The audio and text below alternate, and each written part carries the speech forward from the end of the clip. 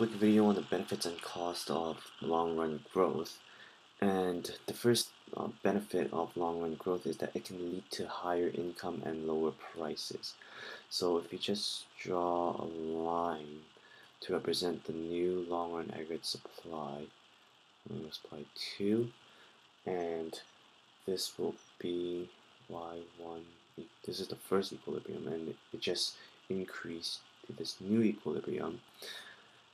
Supply, if we have long-run growth, then one of these probably happened. Technology probably was better. Well, probably labor, human capital, or physical capital got better. So pretty much aggregate supply moved right. It got better.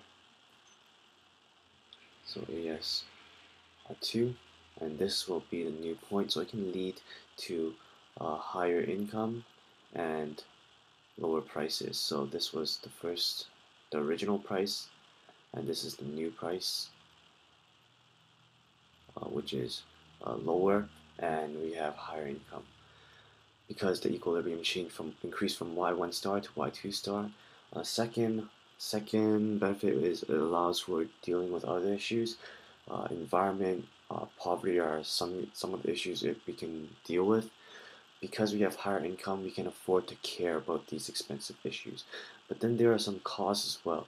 And the first cost is it can cause unemployment. So if technology gets so much better that we don't need humans and we can replace humans with machines, then it can cause unemployment.